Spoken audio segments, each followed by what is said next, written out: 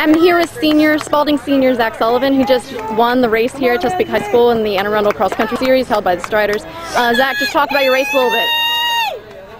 We were all planning on going out pretty easy with the rest of my team for pack mentality, and after that some people went out kind of fast, so we decided to all go for it for the race, and we all pretty much just ended up going all out at the end instead. Zach, what was your finishing time here today? I think it was 15:34. And how'd that compare to last week? 10 seconds faster. Awesome. Now, are these races that you're running, are you going to run next week as well? Yeah, I'm going to go to South River. So are these races kind of getting you mentally prepared for the season, or how would you view these races for your training? Definitely to prepare me for the upcoming season. It gives me kind of an idea where my training's been. And are you satisfied? Like, is this comfortable for you? Are you looking to do better? Are you right where you want to be? I'm where I want to be right about now, and I hope to improve on that during the season. All right, well, very good. Well, congratulations and good luck next week.